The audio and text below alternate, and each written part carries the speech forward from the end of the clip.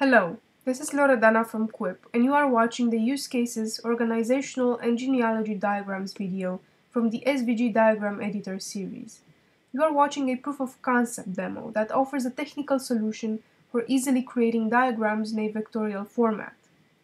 This is Devi, our interactive diagram development tool, built as a MeteorJs kuip plugin.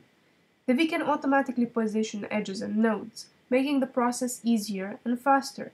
It uses Markdown syntax as input, which is very easy to use. And for a live editing example using a flow diagram, check out our basic features video. Besides class, flow, and sequence diagrams presented in our other videos, Devi can also handle organizational charts, such as this one, which shows part of the Apple management structure.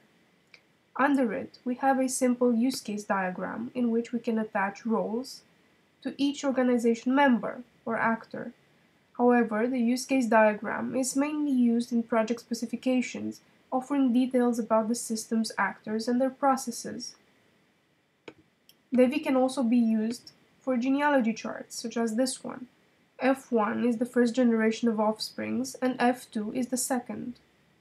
For more information about our plugin system and our semantic web tools, feel free to browse through our other demos.